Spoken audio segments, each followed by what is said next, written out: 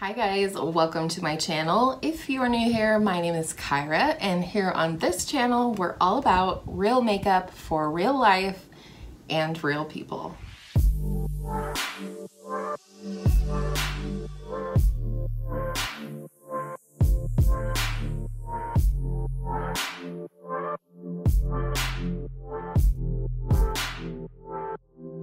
As you would have seen by the title, today I am creating the ultimate makeup bag.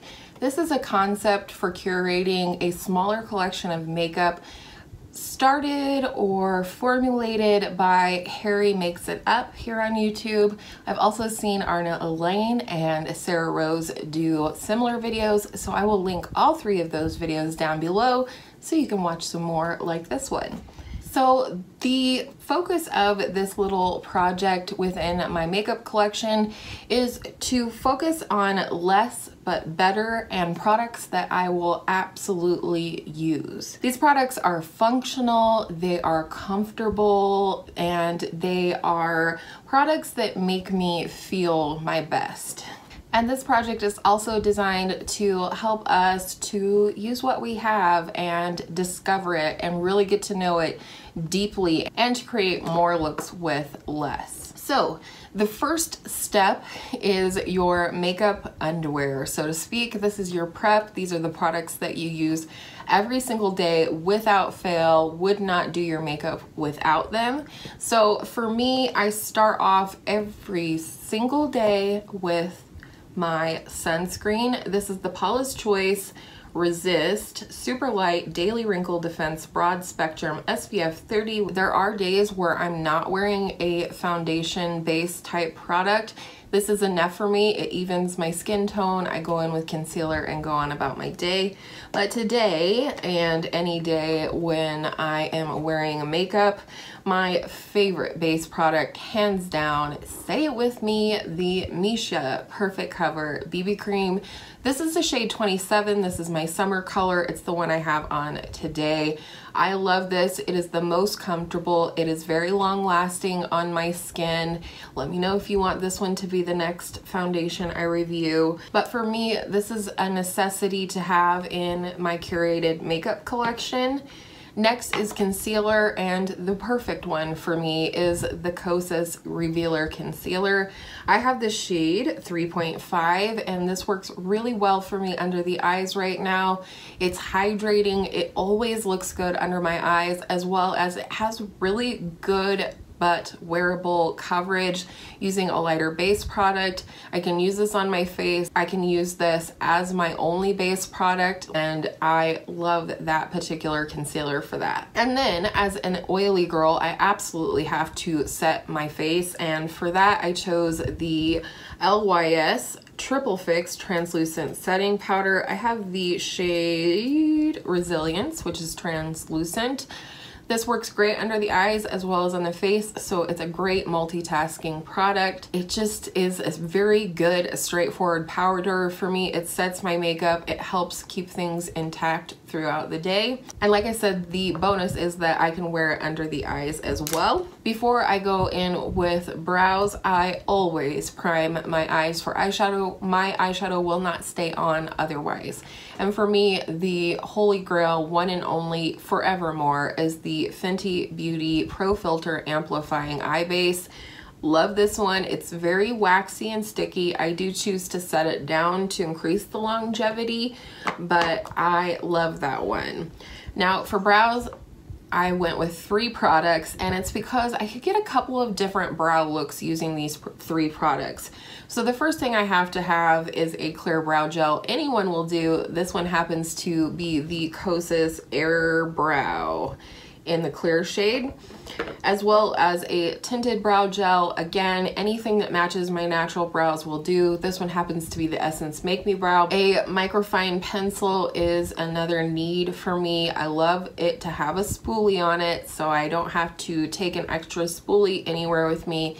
And I like a fine brow because it's more versatile.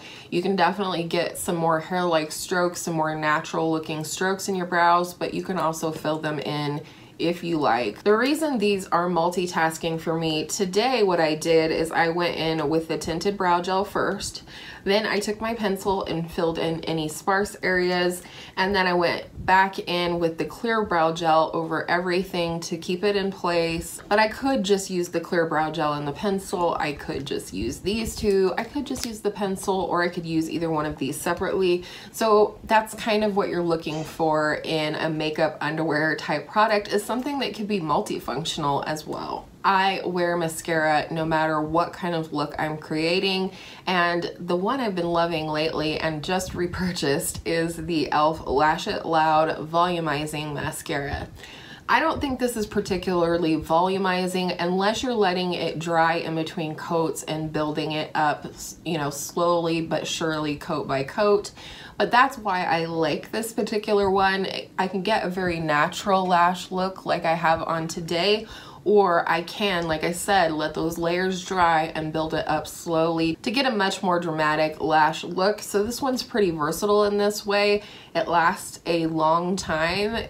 My last tube I had since February, so definitely part of the makeup underwear category.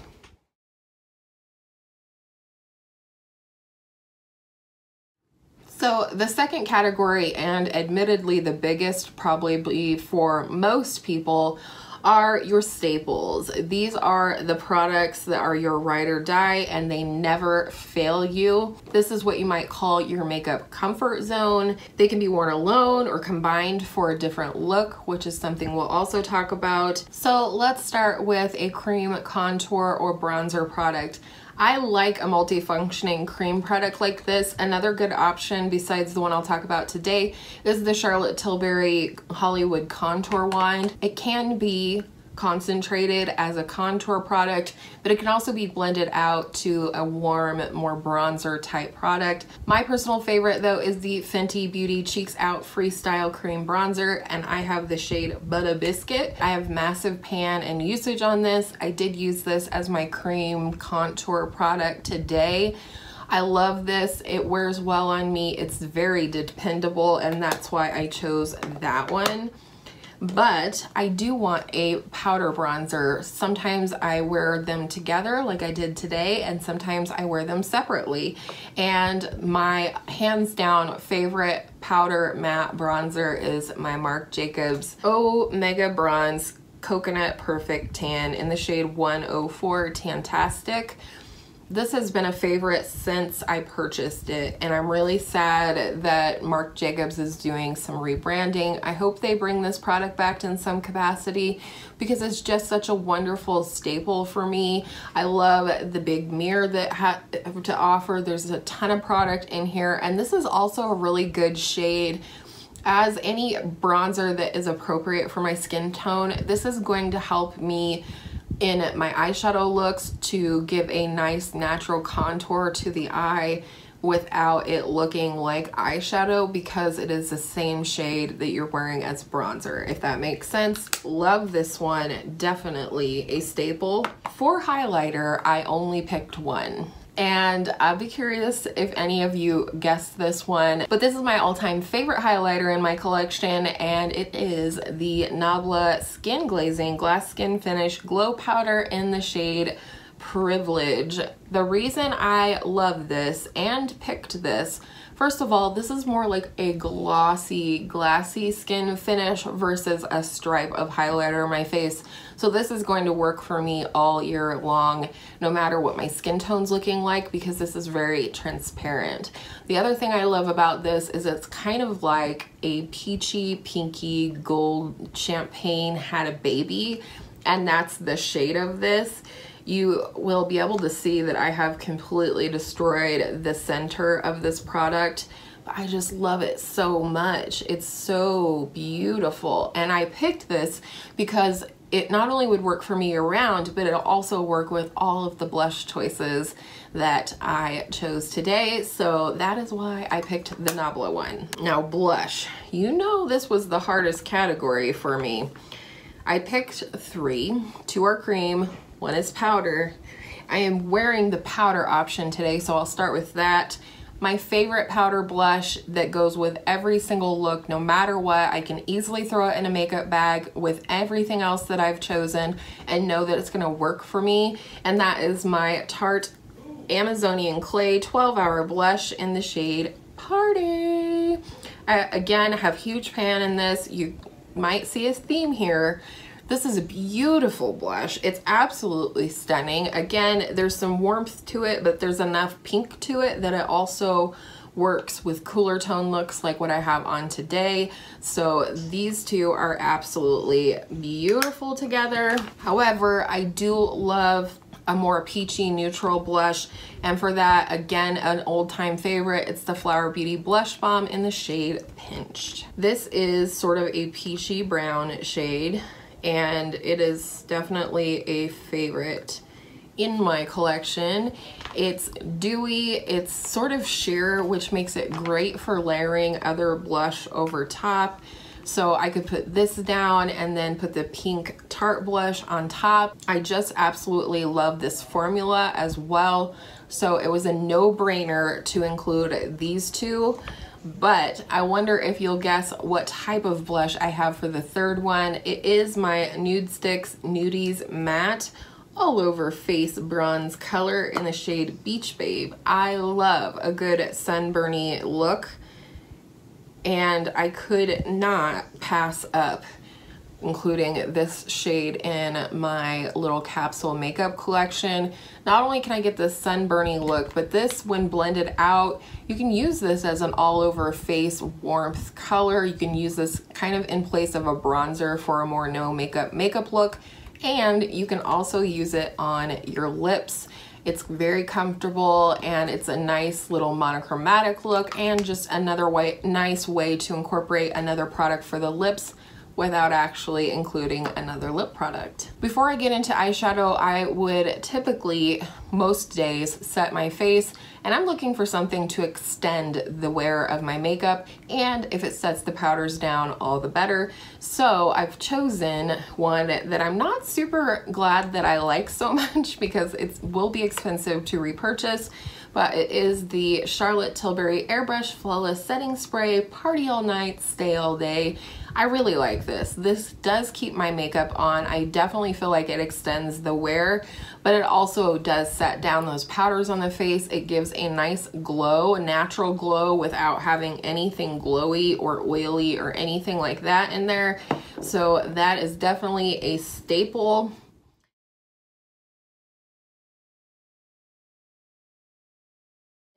For eyeballs, my Ride or Die eyeliner, you guys know, is the Wet n Wild Kohl eyeliner in the shade Simma Brown now. I hope they never get rid of that. And then another staple eye product before we get into the palette that I chose is a cream eyeshadow that I can throw on for an everyday look. I can wear it as a base, and that is my Charlotte Tilbury Eyes to Mesmerize. Now, my shade is Marie Antoinette, but I do believe they have the same shade, and it's now been renamed Oyster Pearl. And this is a very like moussey, putty-like texture, but it creates the most stunning one eyeshadow look. Got a nice, deep, warm base to it with tons of beautiful sparkle. So you can apply this to your eyelid. You can blend it out in the crease. It's gonna look like multiple shadows depending on how far you blend them out. It's just an everyday staple for me. If I'm really in a hurry but I desperately want to wear eyeshadow, I go for this one every time. If you've been around on my channel, the palette might be an easy one for you, but I knew right away. I looked at my other palettes. I definitely looked at my other palettes, but I kind of had a feeling this would be the one, and it is, and that is my Persona Identity palette. This is the old packaging. It's now in a hard plastic packaging. I personally love this one because the artwork is stunning. But you can see here, I have pan in this shade. I have dips in every other shade. I have a really good dip in the purple now. This is my Ride or Die neutral palette. I feel like I can create endless looks. I feel like I hardly ever create the same look, and yet it's just perfect. I love having this shade to set down my primer. This shade Sassy also can double as a really beautiful highlighter. So even though I just have the one Nabla one, I could absolutely use this if I wanted something a little more potent, a little more visible. I'm always happy every single time I use this palette for my eye look. I've never been disappointed whether I use a few shades or half the palette. It's a beauty.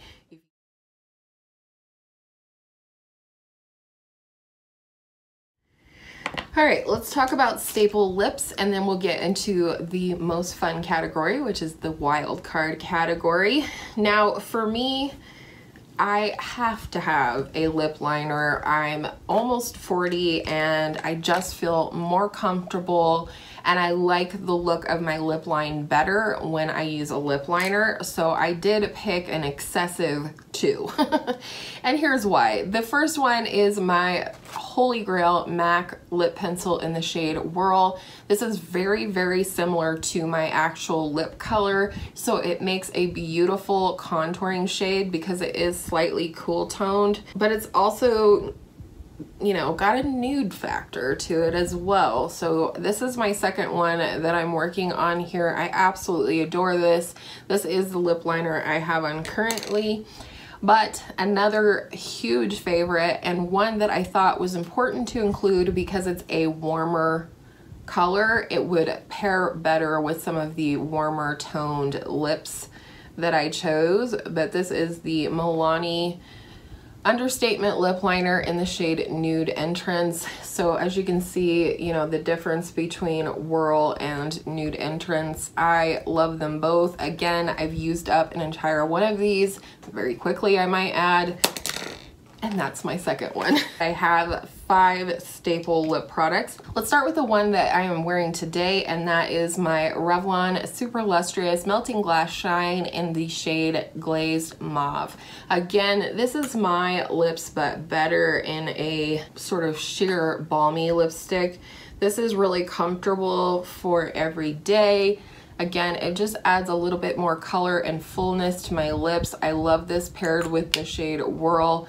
You know, this is like the sweatpants of makeup, if you will, or lip products. It's just so comfy. It's hydrating, but it also looks really beautiful on the lips. Next, I have to have a couple of nudes. Starting with my pinky nude, I have the Flower Beauty Petal Pout lipstick in the shade Spiced Petal. This is a color dupe for the shade Pillow Talk. It's a cream formula instead of a matte formula like the Pillow Talk, but it's also just a little bit thicker, a little bit more tenacious, and I feel like it lasts on the lips a lot longer than Pillow Talk does. So this is my pinky nude. And then for my nude, this is my perfect nude. I love it. I wear it a ton, and I just wanted a little bit of luxury to my lip collection here. This is very Victoria from Charlotte Tilbury. It is in her Matte Revolution formula, and it just works great for me. I love wearing it. It works great with Whirl. It works great with the Nude Entrance, and I might add at least these two make beautiful cream cheeks if you want to incorporate one of these as a blush in your routine. I certainly would personally. And then the last lipstick in this category is my NARS Velvet Matte Lip Pencil in the shade Dulce Vita. This is my favorite of these pencil-y things. It's just kind of like a warm terracotta and a rose had a baby or something like that. Mine's getting very short. It was just a like deluxe sample size, but it is one I would happily repurchase because it's really, really beautiful. It comes off quite red on my lips, more like a bricky terracotta maybe with a little bit of rose. I love this though. I also have the powder blush and the liquid blush in this shade because I love it so much. And the last staple in this category is a lip gloss. And you might be surprised to know that it is the Rimmel Stay Glossy in the shade Blushing Belgraves. This would top any of my lip choices beautifully, as well as help give that sort of juicy, maybe even ombre look. This is quite light in tone, and so it really is a look that I love to layer this type of a slightly lighter, creamy, milky gloss over any of these lipsticks upstairs here, and it's comfortable. I like this gloss with just a lip liner as well. It's ever so slightly shimmery in here, but it is, like I said, more of a cream, milky kind of color, and it's perfect for my capsule makeup bag.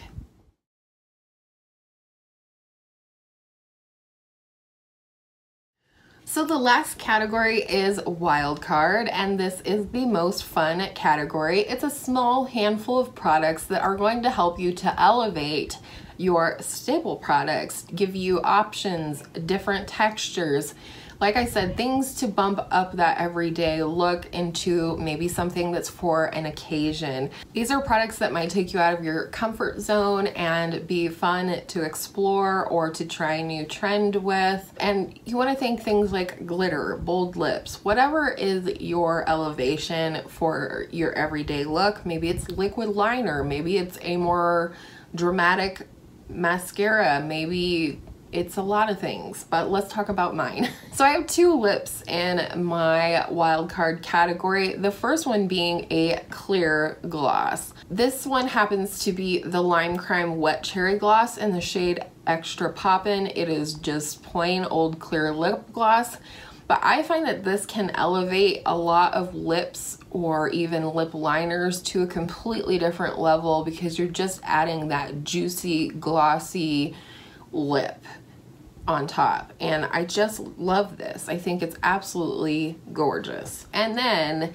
the return of NARS Velvet Matte Lip Pencil. If you've been around on my channel for a long time, you probably know that this is my signature lip color, even though I haven't worn it a lot in the recent months. It's the NARS Velvet Matte Lip Pencil in the shade Let's Go Crazy, and I absolutely adore the shade. Like, love, love, love it. I feel so confident and ready to take over the world when I wear this. It also makes me think of my grandmother, who always wore magenta lipstick or red, and I just love this. It's perfect to add as a wild card to my capsule wardrobe of makeup. Now, for me, as an eyeshadow lover, I feel most like elevating my look with my eyes. Whether that's glitter, fun shadows, something not so neutral, that's what I've included today. The first product is a single product. It is the ColourPop Super Shock Shadow in the shade Ladybird. I feel like when you layer this color or this shadow over any other shadow, it just adds that sheer glow, that just interest, glamour, but it is absolutely stunning. It's one that I've had for quite a while, and it's one that I reach for regularly. I did take this to Vegas with me. It's something, if I need to quickly transition from day to night, I'll just tap some of this over whatever eye look I have on, throw a bold lip on, and call it a day and just get out the door and go have some fun. However, when I really want to have some fun and I have the time to do it in my makeup routine, I love duochrome eyeshadows, and to add to my Persona palette, I created a little custom palette of Sydney Grace single eyeshadows. 9 of these 12 are just special shades that absolutely tickle my pickle. I love them. I am wearing this one right here today called The Greatest Gift, I believe. Yes. I just love these. This is something I can throw on top of a neutral crease and just really elevate my look, feel like I've done something special with my eyes, things like that. I'm gonna have a little chart up here telling you what the shades are, but then I did also pick 3 matte shadows over here to elevate my wardrobe of matte shadows a little further. I wanted something a little more pinky, a little bit more cool tone to be able to use, as well as a deeper green and a deeper teal to anchor any blue, green, or even neutral looks, use as a liner, etc. So I really feel like this is going to elevate my wardrobe of eyeshadows, and that putting them all in a palette as singles was probably the best way to go versus trying to pick an already pre-made palette.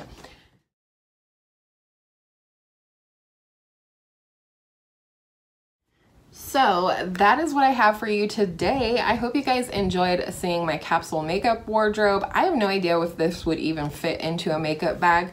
Probably one of my bigger makeup bags it would.